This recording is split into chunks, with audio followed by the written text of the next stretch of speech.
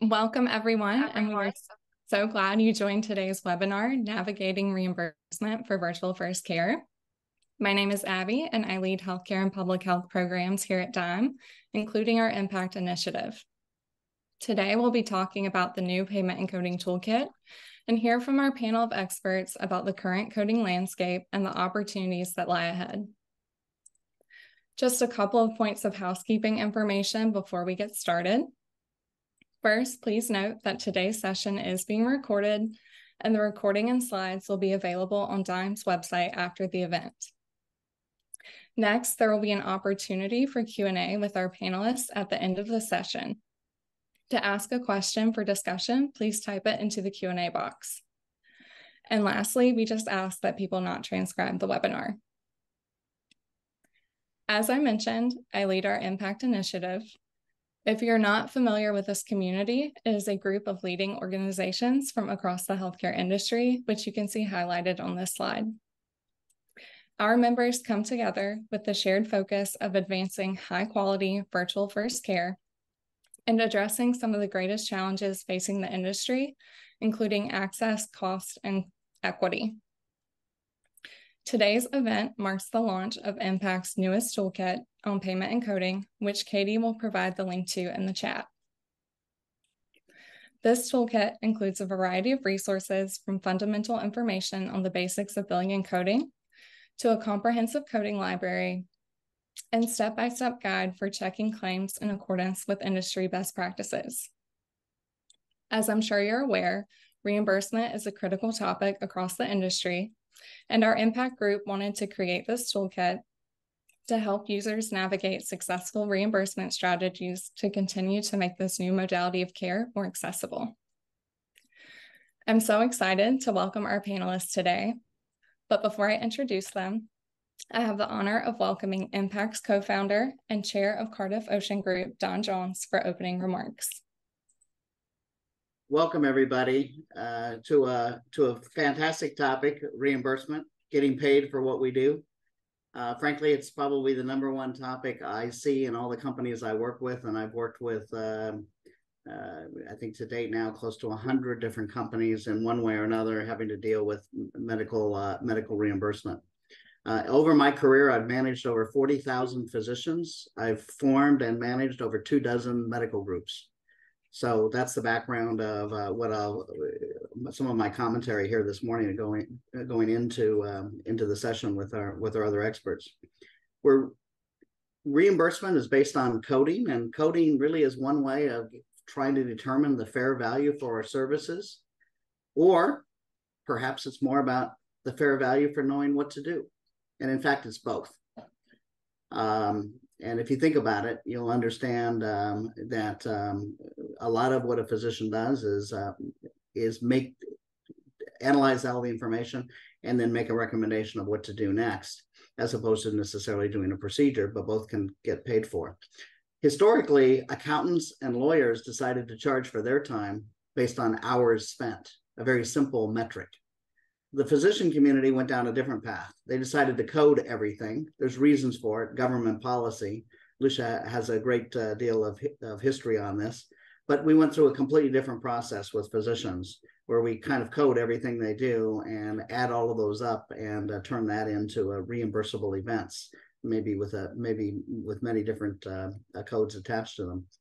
But in reality, reimbursement actually comes in many flavors. It comes in fee-for-service. It can come in membership payments. It can come in bundled payments, come in cost-plus contracts, and it can come in capitation, not all of which require coding. But coding is often the most common way of keeping track of what work was done, who did the work, and effectively it's an effective accounting system for keeping track of all of the different things that possibly could be done and who did them. Interestingly enough, you don't need the codes to get paid, and almost half of the medical groups I have been involved with don't make active use of coding in order to get reimbursement. Some of them were based on membership fees, some of them were based on capitation. For those of you who haven't started thinking about capitation in your models, it's been going on for 45 years, especially in California. Some medical groups, multi-specialty groups are fully capitated. Some could say global capitation, get paid for hospitalization, pharmaceutical costs, and also all medical specialties. Lots of very, very, very flavors. Whether they use coding or not as a form of keeping track is really an accounting function in that case, not so much a reimbursement function. So coding is also used for provider productivity and compensation, for keeping track of who's more productive than the next guy or gal that's out there, and an important part of that. It's also used for ranking the complexity of the work being performed and having an understanding about that complexity. All this amounts to the fact that just because you have a code doesn't mean you're going to get paid. There's a whole nother amount of steps that come about in terms of making sure you're actually going to get reimbursement for all of your good work. So virtual first care must show value to receive fair compensation. Codes are just one component of showing that value. And it's an important front door to get successful payment and reimbursement for all of your good work. But I'm here welcoming you to this event today, and all the good work that was put into coming up with the set of recommendations and processes that have gone into this. But I want you to understand it's one component of what's actually a much longer journey in making sure you get fair compensation for the work you actually perform. Thank you very much for inviting me, Abby, to open the event, and I'll stay and be available at the end for questions. Abby, I'm going to turn it back to you. Thank you, Don. That was wonderfully said, and I will follow it by formally introducing our panel to continue the conversation. Starting with Dr. Zeke Silva, practicing radiologist and current chair of the American Medical Association's Relative Value Scale Update Committee, also known as the RUC. Lucia Savage, Chief Privacy and Regulatory Officer for Amada Health, and seasoned leader and thought expert in data privacy, cybersecurity, and health IT. And Dr. Ryan Vega, physician in residence at DIME, and former Chief Innovation Officer for the Office of Healthcare Innovation and Learning at the Veterans Health Administration. We are so thrilled to have you all here today. And with that, I will pass it over to Dr. Ryan Vega. Thanks, Abby, and good morning, good afternoon, everyone. I have the privilege of moderating, in essence, this panel, because I can promise you both Lucia and Dr. Silva have an immense amount of knowledge and experience that you all will want to hear from, and every time I talk to them, I learn something. To provide some context in the way that we think about the conversation we're about to have, I want you to imagine a patient, as well as a provider, as well as the payer. And think about an individual who's navigating chronic disease management, let's say diabetes, or even something a little bit more acute. Let's say they're dealing with Crohn's disease, and they're enrolled in a program that is predominantly using digital health, digital types of engagement, whether that's through virtual, or whether that's through text or web-based, or even text messaging. And they're engaging with multiple different practitioners, not just with physicians, but it could be with coaches, who it could be with nursing staff or social workers, and sort of a broad array of a team that we all sort of imagine provides a really good patient-centric experience, but we know isn't the way that we think about the way that the regulations or the payments are structured. And so as we imagine that patient on the journey, or as a qualified health professional, or even sort of someone from the payment side saying, how do we make all this work? What I want you to think about is keep centered from that position. And so, Lucia, I'll ask you just sort of briefly, as you think about both your experience and sort of the work that you do, and think about where we stand today in the idea of having care be more predominantly utilizing virtual first. Where do you see both the unique challenges and opportunities in today's market? You know, Ryan, that's a great question. And I was listening to you and I was flashing on, we all have the text threads, right? Like the 6 people that you're constantly texting with. It could be your family text thread or your besties. And you're like, you can quickly scroll through, see what all the other texts were, and then weigh in with what you think. I'm like, yeah, why don't we have care team text threads in healthcare, right? I think that would be like so patient centric, especially literally SMS, not web-based messaging, because in the underserved, we have a broadband problem. But putting that aside, or you've got this care happening through this multifaceted team-based communication, but the people who are professionals need to get paid for that care. That's a very legitimate thing. As Don said, it's about knowing what to do for the patient at the right point in time with the right expertise. And the physician's expertise is different from the social worker's expertise. They need to work together. How do you do that in a fair way? And I think that was the intellectual and business challenge that I've really been focused on for Amada as we grow our care team-based diabetes care, but thinking more large scale about the system as a whole. And so I really was kind of one of the people went to Diamond. I'm like, we really have to get farther into this conversation. So I'm happy to have this conversation today. And then the last thing I would say before I'm seeing what Zeke has to say is, I want to add one more thing into the hopper that Don was talking about. Yes, coding is used for productivity. Coding is used to sort of keep track of who did what, but also coded claims drive the analytics engine that comes out of healthcare with a healthcare exhaust. So I learned this, cut my milk teeth on it in the aughts, learning about HEDIS measures for medical groups in California, where we were measuring with claims data how frequently physicians were ordering mammograms for women in scope for a mammogram test, because we had low rates of mammogram test compliance. That particular problem is much better, but that's a really great example. Count the women, count the number of orders, that's all in the claims data, come up with a mathematical score, et cetera. And so we also have to think about this text-based, team-based care that's patient-centric, and how do we analyze whether it's working the same, but with a different modality? Is it better? Is it better outcomes? Is it just same outcome, but lower cost? That's also good. Is it worse? We can only do that when we have data that lets us compare the new modality of care to the old modality, the traditional modality of care. And that happens through claims data. Yeah. Ryan, this is Zeke. I want to add that comment at the end, I think, was so important. And I'm going to repeat it and paraphrase it in a different way. And we're talking about innovation here. We're talking about changing patterns of care in a way that many of us on this call believe is the right thing to do. Perhaps that's through observation, it's through data. In many cases, it's through personal experience.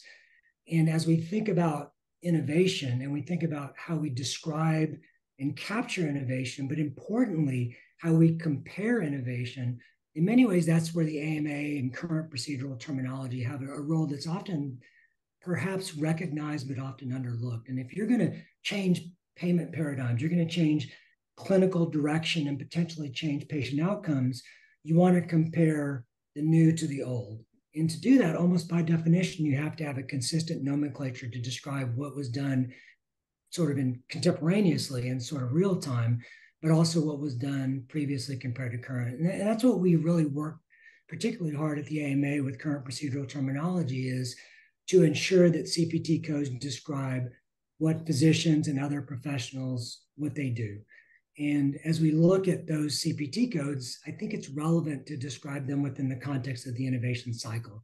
Because the current procedural terminology editorial panel, when we look at a new service and we look at a new code, we look at something innovative, there's a few parameters that go into the decision-making whether a code is created. For example, is there literature support and what's the strength of that literature? Is it FDA approved? And then perhaps one of the ones or parameters or metrics that's most influential for innovation is it widely performed? So the response an innovator might make to that last metric is, well, I need a code to become widely performed, and it can't become widely performed until I have a code. So you have this sort of innovation cycle, and it's perhaps a limitation, but it's also perhaps a credit in that we're looking to get innovation responsibly. We're not creating codes for services that are not proven, but we're enabling services that may be proven. And getting back to your example, Ryan, exactly what you described. I mean, CPT has been around 50 plus years. The RUC, the Resource-Based Relative Value Scale, which my committee helps maintain, has been around for over 30 years. And when you think about how much medicine is innovated during those respective periods of time, it comes with the very real responsibility for us collectively as a team to make sure that that reflects accurately what we're doing. Thank you. You all touched on this, and even Don mentioned some of this in the opening, and it sort of begs the question, and Lucia kind of gave us a teaser to the answer, but why does it matter that virtual first companies submit claims? Why can't they just invoice, right? And you think about, well, what impact does that have to the evidence, not just in deciding how to reimburse, but in evaluating the quality. So I'm interested from both of your perspectives, why does it matter that we try to find more structured ways of being able to do this? And then how do we, to Zeke's point, innovate on top of that cycle to evolve sort of the way that it maybe a qualified or non-qualified health practitioner can get reimbursement? I think I'm just going to give a couple of examples. So in the diabetes space, for example, and the measure is changing, but let's just stick with hemoglobin A1C as a measure of glucose control in HEDIS, right? So this is something that the government is looking at for the performance of Medicare Advantage plans. Large employers are looking for the performance of their health plans, and state regulators are also looking at for the performance of those licensed health plans. So pretty key core part of the healthcare system. If you're looking for whether blood sugar has been controlled and you have a program like Omada happening on the side, and maybe it's not contracted as a provider and there are no claims, but they're successfully actually both helping the individual keep their glucose controlled and reminding the individual to go get their lab stick every quarter. Nobody likes that, but it's the gold standard. Then how do you know to look for it? You're going to go through the invoices. I mean, AI is pretty good, but it's not nearly as powerful as the claims data engines. So that's sort of one example. Another example is for a large customer who wants to make these kinds of services available because it has a dispersed workforce, or maybe it's taking advantage of, these new flexibilities for telehealth, right? They just want to include this in their medical claims. They want to include it in their normal medical budget. They don't want to manage it separately. If there's no claim, they can't do that. It becomes a whole separate operational process for them to figure out where the invoice is going to get sent and who's in charge of paying the invoice and how do you reconcile the invoice and prove that the invoice is accurate. Whereas claims, all of that is kind of built into the system. So those are two examples. I know it's not the best metaphor, but the thing that keeps coming up in my mind is if we think way back in our way back time machine, when the RUC was established, we also were establishing ambulatory surgery centers. And those were like a new way to deliver surgery that historically had been delivered in a hospital and required an overnight stay, right? We have a new modality of care here, but we need to, when it's clinically valid care, treat it the same way. So that's the long game for me. Zeke, what about you?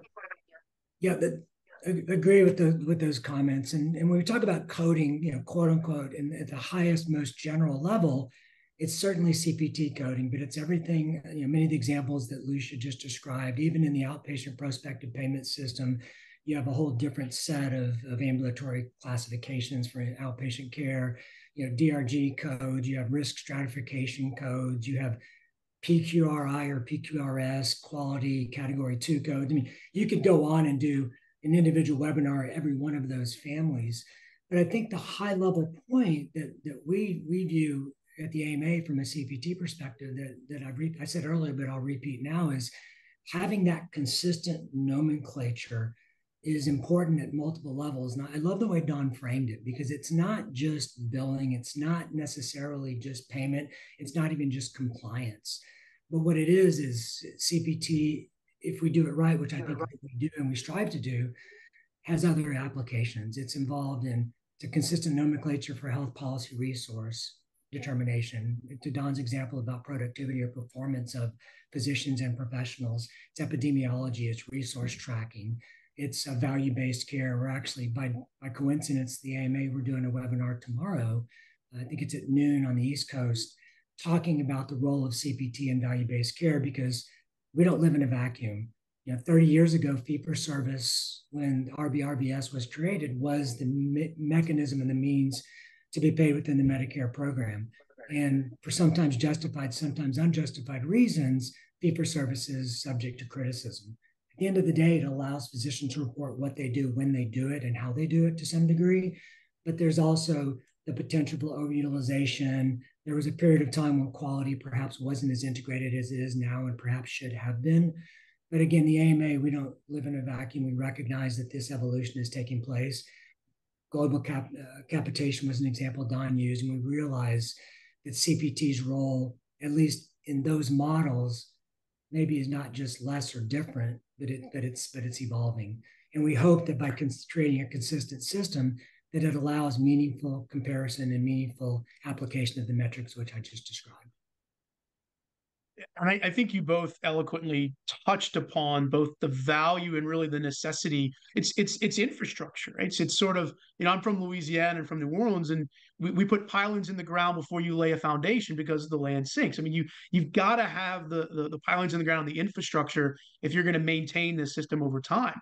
What becomes really interesting, and I think you all both bring difference of opinions, difference of perspective here, which are important, but how do you then account for non-qualified health professionals, particularly those, we know that they're integral to the care model, and the outcomes sort of are starting to prove that, but the codes require qualified health practitioners. So from both the regulatory and the payment, Zeke, turning to you quickly, how do you sort of think about this from both the RUC's perspective and as a provider's perspective?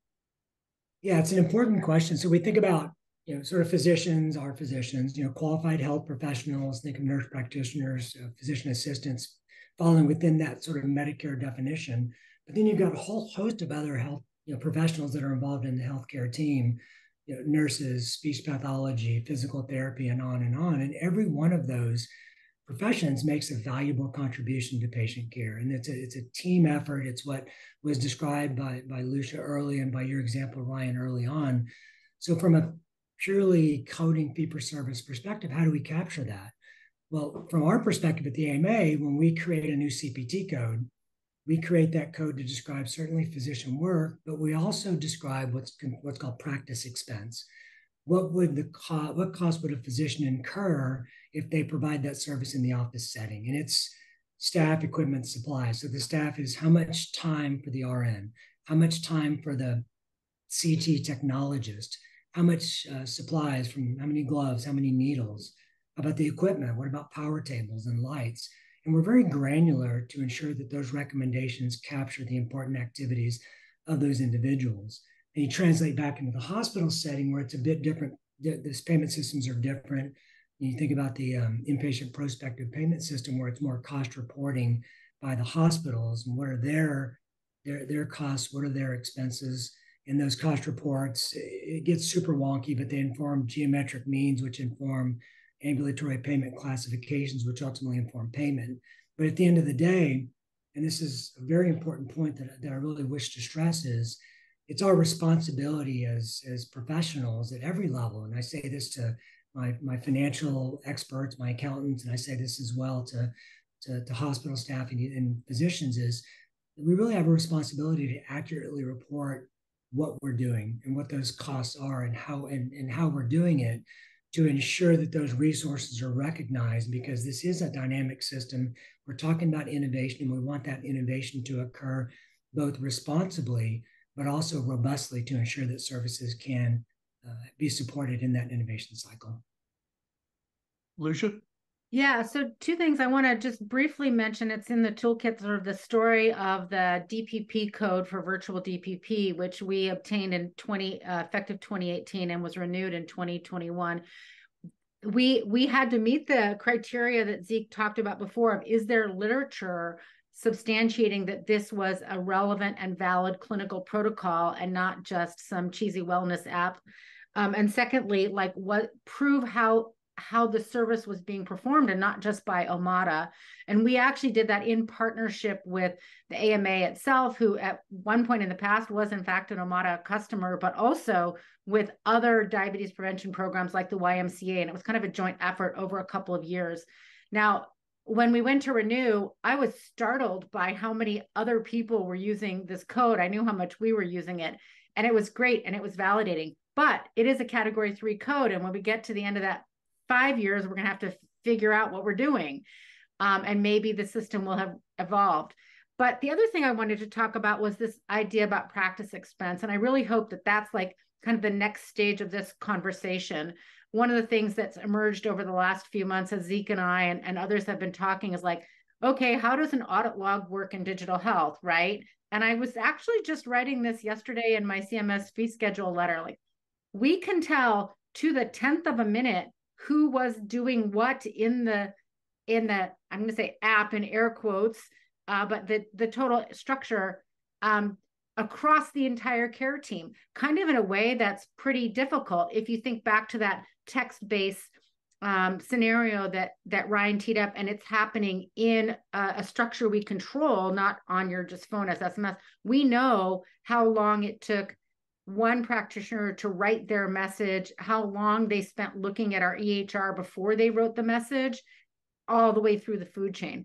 How do we take the knowledge of what a fully digitized system can tell us about the nature of the care, the intensity of the care, the level of sophisticated education that's needed to supply that care, which is sort of across the entire care team? How do we take that and bring that into the same kind of analysis that Zeke was talking about how many lancets did you use? How many bandages did you use?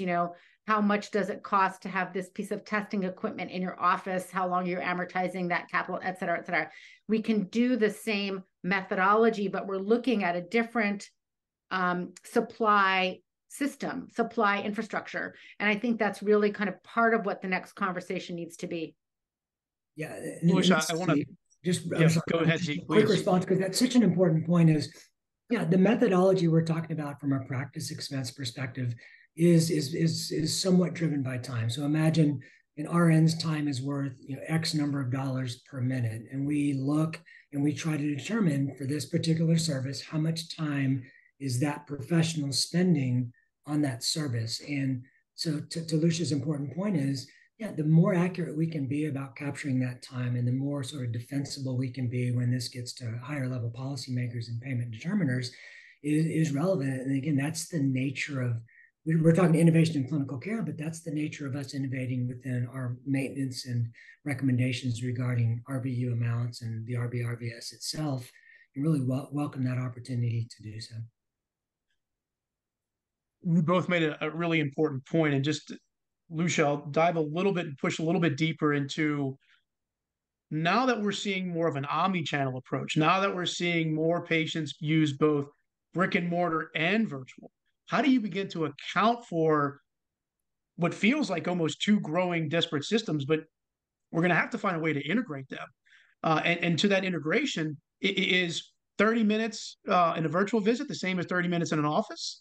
Does it depend on who it is? So I'm sort of interested in diving a little bit more into that, because I think this is sort of the next challenge we'll face, but equally important as the conversation evolves. Definitely. We're all about integrating. That's why I've really been pushing to have this conversation. But I guess, I became a student of and an advocate for outcomes-based, value-based care many, many years ago, back to that first HEDIS example that I gave a little while ago. And so what I see, the convergence I'm looking for is integration of the new modality and understanding that delivery mechanism and that delivery infrastructure into regular healthcare, but at the same time, leveraging that to get to the next phase of paying for value. So for example, and this is just an Omada example, but as technology evolves, more and more of these examples will come to life. But, we can, we know if a person's managing their glucose because they're scanning their CGM with Omada, whether they're getting a lab stick or not, right? If we want the glucose controlled, that's the outcome we want. We know the outcome in real time. In the case of, orthopedics, how do we use the gyroscope in your phone to help understand the impact of orthopedic surgery or physical therapy for that matter, non-surgery. So I think that there's a few steps in the next phase, but that's my hope, is that, integration will get us to ensure that we have the data to analyze what's going on, but start to change change the way we think about data so that it's less, oh, it's coding, it is fee for service, like it's almost definitionally predicted, and now it's coded, but you could code something that is about outcome and pay for the outcome because you have this data about the intensity and the time, but also what happened when that service was supplied. Yeah, thanks, Lucia. Those are great examples. Yeah, and we think about, Ryan, kind of that evolution, or at least that integration of sort of brick and mortar care with hybrid care, and where we are in that spectrum. American Medical Association, full disclosure, I mean, I'm a doctor, I represent doctors. And so I believe in the doctor and the physician's role in that decision-making. Again, patients, patient family, patient needs are equally important. And that is a team-making, bi-directional decision-making.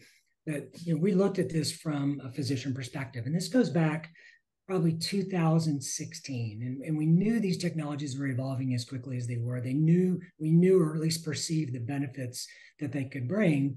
But what we also knew is that physicians were asking a lot of questions.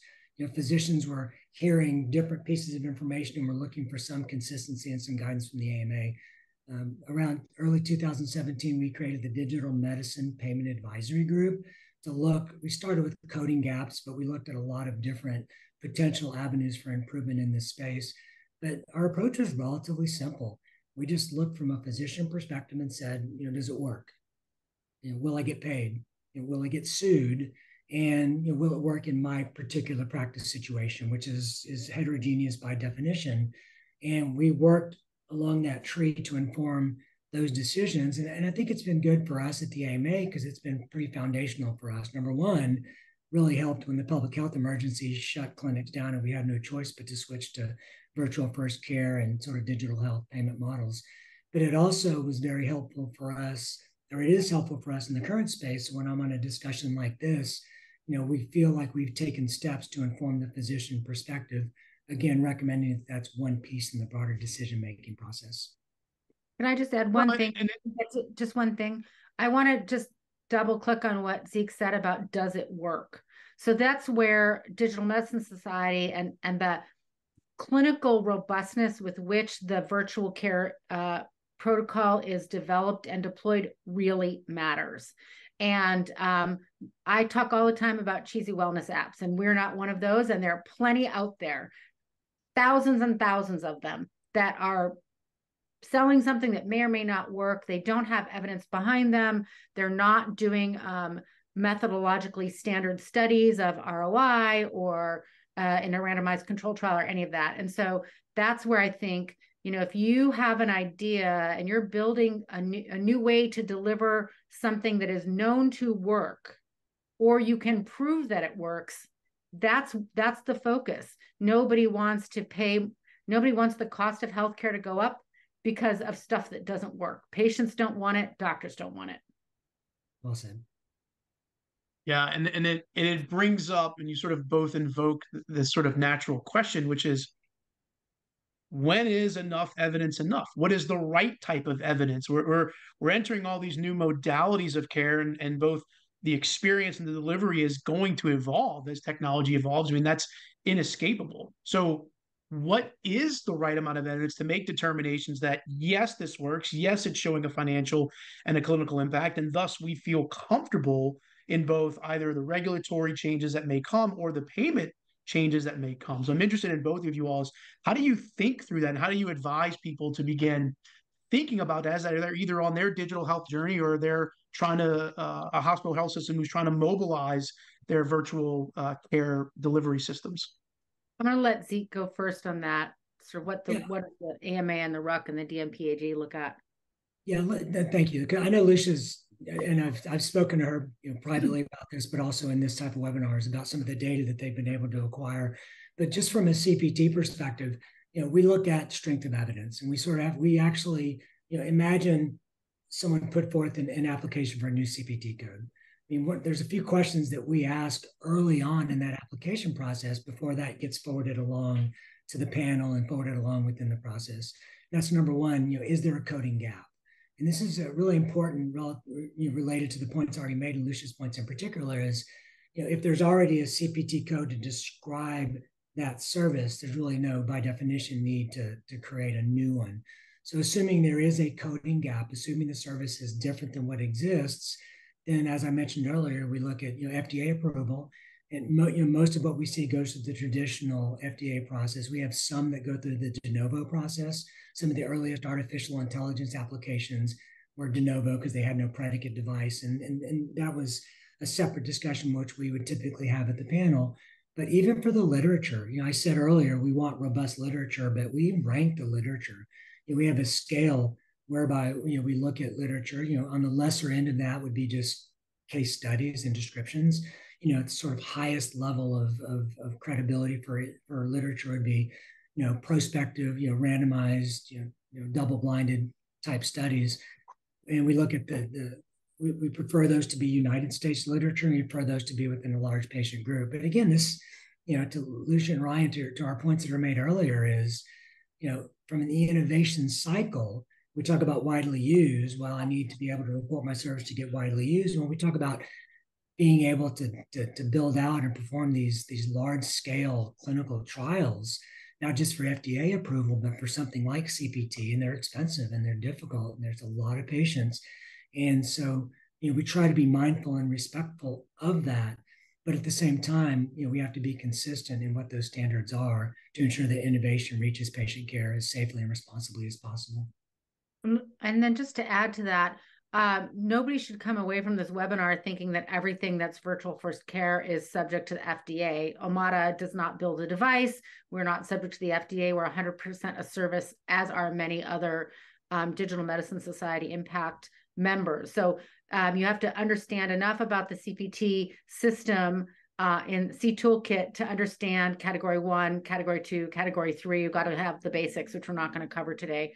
But the second thing I was going to say is that there also are standards for what constitutes good literature, and not to, well, we're here at a DIME thing. DIME has a great toolkit on that too, right? The scientists know what constitutes good literature, and the clinicians can tell when it's a made up measure or something that's not standard. Any of you who've ever pitched a health system for your service, or a medical director within a payer, they have a really good nose for that. That's what they're trained to do, is to understand when they can look at the science and see it as reliable. So I would really urge people to stick to best practices, because the comparison is something else that's being measured against those best practices. And how do you all see both systems, whether they're large integrated systems that have a payer embedded, whether they're sort of a rural hospital, whether they're a digital health company? I mean, what do you all see as sort of the practical and important things that people need to be considering to prepare for this modality of care, which I think we've all agreed it's here to stay in some form or fashion. But what are those big things that these entities and these systems need to be thinking about to really prepare for this becoming a part of the way that care is delivered in just a general sense? I guess I would say two things. I mean, I think it's really important for people who are going to pay for this care or contract for the care to be supplied to understand that the presence of software does not make it a SaaS product, and the presence of software does not make it a SaaS vendor. And the analogy I would give is, if you're a big system, or you're, more importantly, a big payer, and you're contracting for a multi-site, multi-specialty medical group to be in your network, that group is going to use an EHR. They're going to use software throughout their workflow, but they're still a provider. And I think virtual first care organizations that are providing the kind of care that impact members fall into that same bucket. So just wrap your mind around the fact that software doesn't equal SaaS, we want providers to be software enabled. That's why we spent almost $3 billion now of taxpayer money incenting the use of EHR. So that's kind of one thing. The second thing I would say is, every organization is unique, and you have to have a service or a product that really meets the needs of that population. For example, if you're a payer with a big rural population, you're in a state where people live all over and there's not very much broadband, like South Dakota or Wyoming, you've got to have a service that works there. And so the the virtual first providers need to understand the unique nature of each of their customers without creating obviously bespoke products. And then the last thing I'll say is, don't forget that even if a CPT code is approved by the panel, it takes a while for it to be instantiated in the programming of the claims engines. So our 0488T is a great example. It was approved in 2018, but it didn't really start getting widely used until 2019, 2020, because the claims processing engines have to be programmed to process it. And the RPM codes are a great example. They're programmed, but they automatically apply copay. So if you have an RPM-based business model, your patient is going to get a copay bill. Is that really what everyone wants out of that system? Yeah, and this is Zeke. I'm so glad to hear Lucia make that last point at the end, because as we think about the sort of revenue cycle, doesn't specifically necessarily apply, but people understand it. So I'll use the term as, and this will build on some of Don's comments from earlier, is, CPT, the ability to report a service and describe a service and account for a service is important. What the RUC does, what my committee does to determine relative value units and payment, that matters. That's relevant to business planning. But the piece that becomes particularly important is coverage. Is what are if we're a practice, we're a multi-specialty practice across multiple states or even in a single state, most of us have a heterogeneous group of payers to whom we have to accommodate, to whom we submit payments, and to whom we hope for coverage. So at the AMA, we've sort of looked at this. We recognize that this is a challenge. We recognize this is a circumstance. And so we've actually, I wish that it were ready to roll out today. It's actually going to be ready to roll out around September 11th. And this is Stacy Lloyd and a really talented team at the AMA that have worked really hard on this research to look and create a document to sort of look at coverage, look at payer issues, look at what they're providing. And the way it was done was looking at about 15 commercial payers and looking at RPM, RTM, e-visits, e-consults, and put out an issue brief based on not just research or publicly available information, but also look at interviews. And I'd like, if I could, Ryan, let me highlight a couple of what I understand are the high level themes. But again, I'm going to defer to Stacy Lloyd and that team with the document that will be produced soon. And this is not going to come as a surprise to many on this audience, but I think it's worth stating is that there's a pretty inconsistent adoption and sort of a lack of alignment between multiple players. Think commercial payers, Medicare, even Medicaid at the state level. It's not easy for physicians and patients to find not just what the codes are, but specifically what is covered and what's not. And to Lucia's important point, to better understand, what's that payment responsibility for the patient? What's the co-insurance? What's the copay? What's the deductible?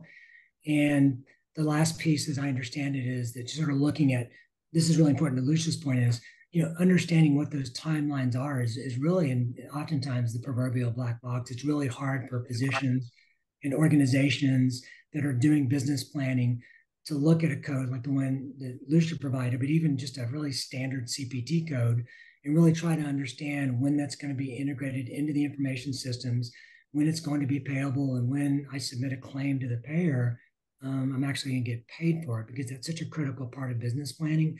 And it's really a critical part of making these services available to physicians and to patients. So we're going to save some time, because I know there's some questions that are open, but as we sort of round this out, I'm interested from each of you all in what do you all see as next? What are the next steps? What's on the horizon? What are the things we need to be thinking about? And what are the conversations we need to be having today to prepare for tomorrow? I'll take a start on that. I mentioned before that we kind of want to have a conversation with the AMA and other coding establishers. There's drug codes and CMS and all that kind of stuff, about what does it cost to deliver clinically effective care in a virtual first setting, right? We don't have a nurse or a receptionist sitting at the front desk taking a photocopy of your driver's license. We authenticate our patients in a different way, right? We have a software stack that has complicated layers of different kinds of software we use. all connected through, a cloud-based program, whatever, like that. We have a different infrastructure than an in-person practice, but it's an important infrastructure for delivery nonetheless. What does that look like? So that's one conversation, and the capabilities of that infrastructure. The second conversation that I'm really interested in having, but it may be that I'm impatient, is I want to talk about time. I think time is an okay proxy for effort and acuity, but I think that we need to think about time through the lens of this audit log and through the lens of the fact that a very, very sophisticated and highly trained physician, all the way down to, a health coach, can provide legitimate and health improving care through effort that happens over many days, asynchronous care. And I want to have that conversation. Yeah, and I'm so glad time was mentioned, because time is often used as a proxy for payment and for work and performance and productivity. And if you think about it, it's kind of obvious. I mean, we all know what generally time is. I mean, 10 minutes is 10 minutes, et cetera. But there's so many other parameters that go into what professionals do. And we talk about it, the ruck intensity. A very complex patient in a very challenging circumstance is just more intense than a younger patient that is being pre-oped and is otherwise healthy. So we try to find ways to allow the intensity to inform a higher evaluation, and to do so in a way that not just provides reimbursement to the physician that's taking care of those sicker patients, but I think very importantly doesn't disincentivize physicians for taking care of the most vulnerable and the most needy patients. And at the AMA, we're sort of keenly aware of that. To your question, Ryan, as far as sort of what next steps is, my sort of comment on this, and again, I predict there's a number of innovators that are on this call listening, and I've already mentioned that word several times. It's important to understand that much of what we talk about in the current day is based on laws and regulations that go back decades. I mean, Lucia knows those as well as anyone in the country. And the challenge that creates is we can't necessarily, as much as we might want to, and as much as we may think it's the right thing to do, we can't just flip a switch and change definitions. We can't just flip a switch and change payment systems. We can't just flip a switch. We have to work within the existing systems. And I know that sounds bureaucratic, and I know that sounds like a dinosaur, and I don't mean for it to. My point is just, let's continue to innovate. Let's continue to base what we're doing and what we see in our personal experience. And let's just accept that, this is a marathon, not a sprint, that we're going to continue to work as hard as we can to inform policymakers that those laws and regulations can change in a way that's in the best interest of patient care. And yeah, just as an ex-Fed, I would say, that has to start with collaborative, small conversations, right? Like you don't change. Yes, you can throw money at Congress and definitely something will happen eventually, and it could be many years. But the educating of people is the more important step. And I think that we're on the road to that. And I think people who want to join in that activity should contact the DIME team about what we'll be doing next. Great point. So important. Yeah. Well, and a question specific to Zeke and Lucia, which you just both mentioned, was, would you advise innovators to apply for a new Category 3 code for their technology or use an existing one? Yeah, I like Category 3 codes. They're by definition for emerging technologies that perhaps aren't as widely used, or the literature isn't as strong, or the FDA support is different. So yeah, I think it's a very good way to allow those services to be described, to build experience, to build outcomes data, and to build resource data as well. And I think it's fair to say, just because it's a Category 3 code does not necessarily mean it's not going to be paid. I mean, there are coverage determinations which are and can be favorable to provide coverage for a Category 3 service, particularly if it's one that's extremely innovative and extremely obviously beneficial. Now, the Cures Act changed a lot of that. We don't see as many local coverage determinations, which are at the state level. We're seeing more of an evolution towards national coverage determinations, which are by definition more difficult to achieve, but it's still possible. Just to add on that, I don't disagree, but I also want to from experience, I can say that you can have a code and a particular private carrier might not cover that condition. RPMs are a great example. The coverage for RPMs is quite mixed because some payers don't see it as improving utilization. In fact, they see it as quite the opposite. And so if you're interested in that, you need to kind of become a student on how do private payers make coverage decisions, which is different than how Medicare makes coverage decisions. Of course, what Medicare does influences private payers, sort of, but sometimes private payers are ahead of Medicare and sometimes private payers are far behind because they're less susceptible to political pressure. Well said. Yeah, it's great points. One of the questions that came in was really from an individual who's worked with these virtual first care organizations and interviewing providers and the barriers around adopting new remote patient monitoring or sort of the implementation of these codes. And they note that the hesitation and then sort of the lack of maybe awareness comes from management, not an inability to try new things sometimes. So from both of your perspectives, how do you see new payment structures being created and adopted in a way that sort of overcomes that initial gap of inertia?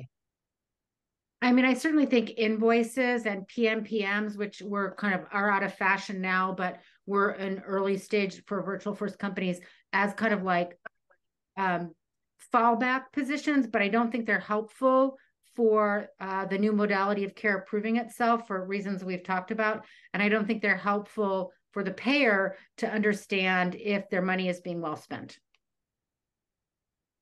Yeah, I mean, and there are. I'm just glanced at one of the questions. Sort of looking like the NTAP payment for DRGs. I mean, that was one of the artificial intelligence applications for large vessel occlusions that went through that process.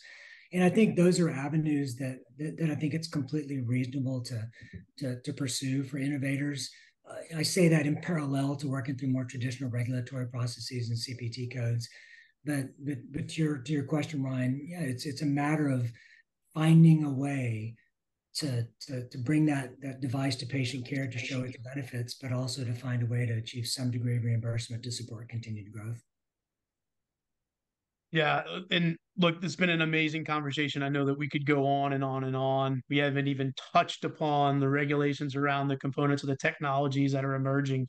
But as we sort of close out, I really wanted to give a chance both to Lucia and Zeke to provide just some final comments, thoughts, and considerations. You both play an important role in this space and both provide just a wealth of knowledge, and your a willingness to be available both to myself and to the attendings, I think, is incredibly appreciated. So, Lucia, any final closing comments, thoughts? No, I mean, I'm really glad we did this work this year. I think this is a great touch point for the public about what the work has been.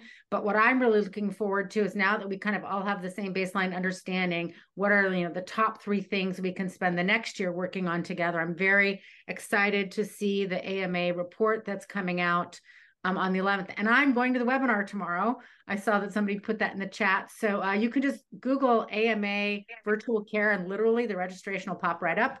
And I think that will be a great opportunity for people to get some additional background from experts.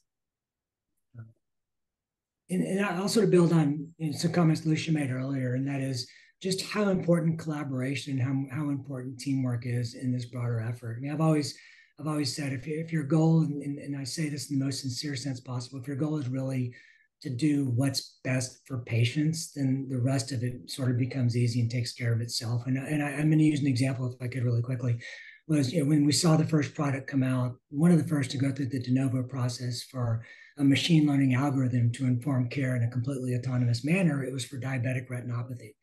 And Michael Abramoff is the president. He was the founder, really a developer of that. And I remember an early conversation that I had with Michael, and we were talking about how things that he could do from a regulatory perspective to bring this to patient care. And I could just see in his eyes and see in his perspective that he was thinking about all of those things from a practical sense. But what he was really thinking was, he knew that this product could make a difference. He knew how important this could be for public health. He knew this was a vulnerable population, think pre-diabetes and diabetic retinopathy. And he knew how important vision was to sort of overall function. So for him, it was just a calling because he believed in the product. And I know the audience and I know those on this panel, we believe in what we do and what we bring to patient care. And ideally, in the perfect world, that would make this relatively easy to achieve. Well, amazing discussion. Appreciate, again, both of your time and your willingness. And Abby, I will turn it back over to you.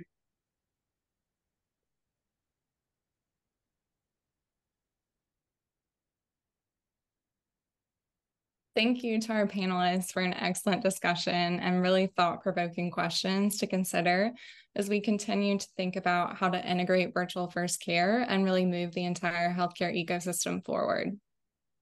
As everyone mentioned, it's not just about billing and payment. CPT has so many applications touching policymaking, resource tracking, and moving further into value-based care. Zeke and Lucia both mentioned continued collaboration, and we really look forward to the opportunity to continue to work towards these things together. As I mentioned at the beginning of the webinar, the Payment and Coding Toolkit is now available on our website. There's also a variety of other tools that can be used alongside these resources, including core competencies, contracting, and care transitions. Katie dropped a link for more information on how to get involved with Impact, and we would love to hear your thoughts or answer any questions you might have about the resources or community. Thank you for joining us today, and stay tuned for more events and speakers from DIME and Impact, including the V1C Pavilion at this year's health conference coming up in just a few short weeks. A huge thank you again to our panelists and to everyone for attending, and we look forward to hosting you for another event soon.